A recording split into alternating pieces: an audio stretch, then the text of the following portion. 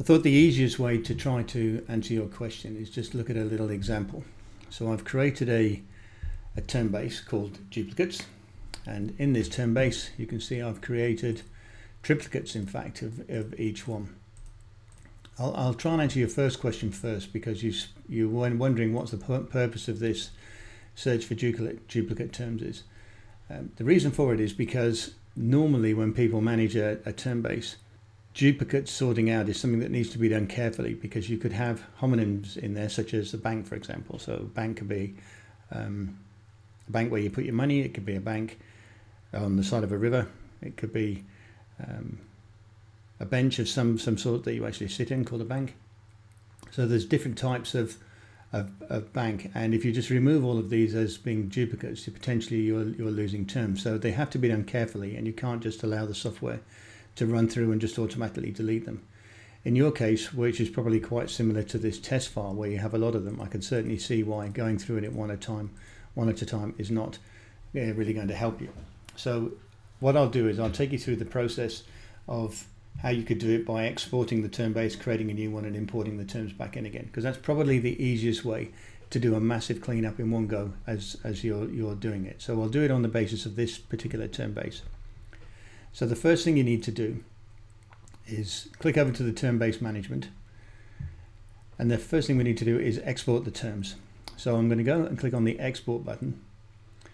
Make sure you're clicking on the default export definition, which is just going to export the entries to a MultiTerm XML format. So once you've selected the export and the default export definition, you click on process. You need to give it a name. So I'm going to call it my dupes.xml, and then next.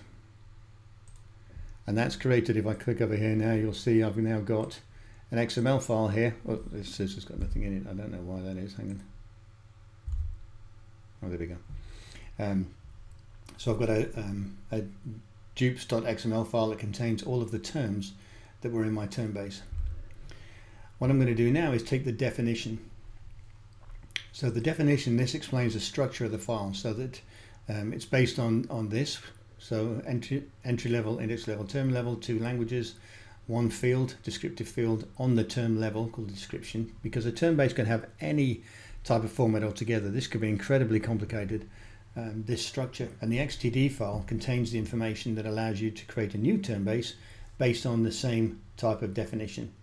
And this is important for when you import your XML file back in again, because it needs to know where to put things, and that will be based on the definition. So I'm going to click on definition and save. I'll put this in the same folder, definition for duplicates. I'll leave the name that it's given it, and I'll click on save. So now I've got that saved. So now I'm going to close this term base, and what I'm going to do now is create a new term base. So I'll go to File, Create Term Base, and we'll call this the deduped term base, for the want of a better word. The term base wizard comes up. We click on Next. I'm going to load an existing term base definition file. I didn't actually need to do that because I could have selected an existing term base as a template, but I just like to work with the XTD and XML, because then I know what I'm doing all the time. So I click on Browse, pick the XTD, click on Next, give it a friendly name. This is the name that appears at the top up here in the term base, whatever you write here, and I say Next. It's English Greek, that comes from the definition file. The descriptive field is already there, come from the definition file. Click Next and finish. So now I've got the basis of my term base. There's nothing in there, but I've got my term base set up the way it needs to be to import that XML. So now I'm going to click on Import. And the important point here is when you do this the first time, probably the first one is selected, but you need to select Synchronize on Term.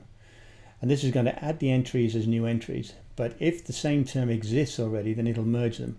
So this is how we're going to get rid of all those duplicates without looking at them at all.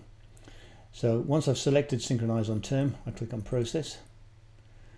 I browse and pick that XML file that I exported and click Open. I'll do a reorganization just to make sure everything is in place. You have to give it an exclusion file This is basically going to contain a list of anything that it had a problem with, so you can go back and address it later. So I'm going to click Save As. I'll just call it Exclude in the same folder and save it. Click on Next, Next. It's run through, reorganized it. 21 entries have been processed, and hopefully I've only got 7 left. And now when I go back to my terms, I've only got 7 terms, so all the duplicates have been removed. So that's essentially how that process works. The one thing you could do that might help you improve it a little bit is that rather than export the MultiTerm XML and also the definition, you can use the glossary converter for this. So if I just start this up quickly, or where is it? Down here. You can take this glossary converter, which is here, and in the settings, sorry, it's all appearing on my other window, go to the formats, and if you add here to convert a MultiTerm term base to a MultiTerm XTD plus XML, then when you drag and drop your term base into this interface, you can export it directly to an XTD and XML without having to go through this process that I showed you here. So it's a little bit quicker in that regard. But the import process will be the same. You create a new term base with the XTD and X in MultiTerm, and then import the XML. And that's essentially it. So not that complicated, quite quick.